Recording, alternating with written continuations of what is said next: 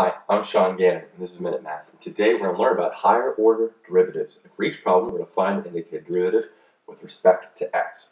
So if I was given this derivative, y equals negative x squared plus 2 to the, times the fifth root of x squared, and we're going to find the third derivative, to the third power y over dx to the third power. Okay. Well, first thing I'm going to do actually is I don't like seeing roots and exponents. I'm going to make this into just a fractional exponent, and hopefully you know how to do that. So we have y equals negative x squared plus 2 times this x squared, and then the fifth root of that is the same thing as 2/5, right? Because the fifth root is the same as the 1/5 power, and then x squared is just squared. So if we combine them together, we have x to the 2/5 power right there. So now I can take the first derivative. When I take the first derivative, I have dy dx.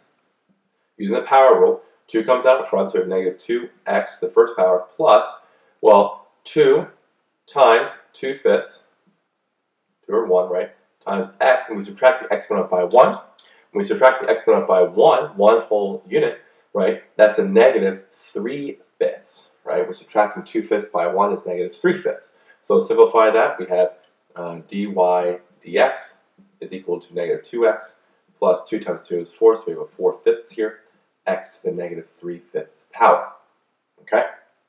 But now we need to find the second derivative. So I have d squared y over dx squared. Using the power rule again, well, that's just a negative 2 right there, plus, right? So the derivative of negative 2x is just negative 2, plus, well, negative 3/5 times 4/5, x to the negative, now this is going to be an 8/5, so we subtract 1 whole unit, or 5 over 5, gives us from negative 3/5 to negative 8/5, right there. Now if I multiply this out, simplifying, I have d squared y over dx squared is equal to negative 2 plus negative 3 times 4 is a negative 12. Over 5 times 5 is 25, x to the negative 8/5 power. But we're not done, okay? Not finished at all. So I'm going to just rewrite this here so we can see it. D squared y over dx squared is equal to negative 2 plus negative 12 over 25, x to the negative 8/5. Okay? From there, I need to find the third derivative. Power rule again still applies. And then what's nice is derivative of negative 2 is just 0, so we have 0 here, which will eventually eliminate.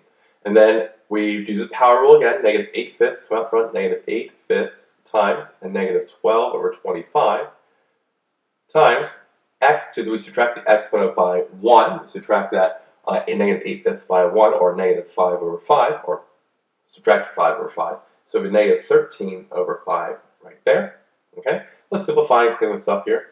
d to the third power y over dx to the third is equal to, don't need the 0, negative 8 times negative 12, and is a positive 96 over 5 times 25 is 125. And now we have x to the negative 13 over 5 power. Okay? Well, I don't like to have a negative exponent in my final answer here, so I'm going to bring that exponent down, or x to the negative exponent, bring it down to the denominator, make it positive. So we have d to the third power y over dx to the third is equal to 96 over 125, x to the positive 13/5 power. And there we have our final answer. So let's recap. We're given our equation here, y equals a negative x squared plus 2 to the fifth root of x squared, and we wanted to find the third derivative. I rewrote this. Instead of having the radical with the exponent, I made it all one exponent that was a fractional exponent. So the fifth root of x squared can be written as x to the 2/5 power. I then use the power rule here and simplify to get to a negative 2x plus 4/5 x to the negative 3/5 power. Take your time with your fractions. Then we bring the power rule a second time to find a second derivative, multiply it out, simplify it, and we got the second derivative to be negative 2 plus a negative 12 over 25, x to the negative 8/5 power. I rewrote that up here, and then I found the third derivative. When I found the third derivative, I had to be very careful with my fractions again, multiply them out, and I simplified that to get 96 over 125, x to the negative 13/5 power. I wanted to rewrite that so I didn't have a negative exponent, and so my final answer here is d to the third power y over dx to the third power, our third derivative, is equal to 96 all over 125x to the positive 13/5.